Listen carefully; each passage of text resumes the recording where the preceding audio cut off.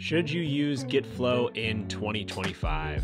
This question was certainly the most polarizing in the comments of the last video I made describing the theory behind Gitflow and how Gitflow branching works.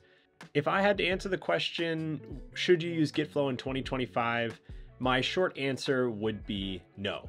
But my longer answer would be Gitflow does certainly still have a place given certain types of software or deployment models today. If you're deploying software in a sort of a waterfall model, or you need to explicitly version packages or versions of code if your release schedule is scheduled, or if you need to support multiple versions of your software in the wild, Gitflow may still be a really good branching model if you're using Git for version control.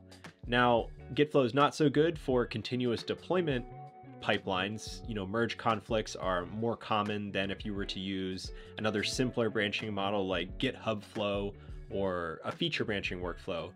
But you don't always get to choose which branching model or deployment model your team or piece of software uses, and you kind of have to come in there and adapt. And the nice thing about Gitflow is you're really just talking about creating and merging branches in a specific order. And these are Git skills that are useful for a variety of different branching models, not just Gitflow.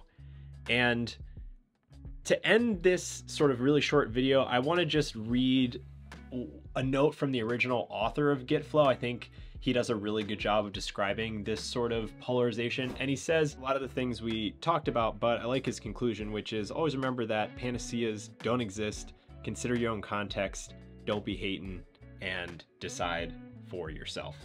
And I think that's pretty good advice, and advice that I agree with when it comes to answering the question, should you use Gitflow in 2025? For me, maybe not, but should you know it? Definitely.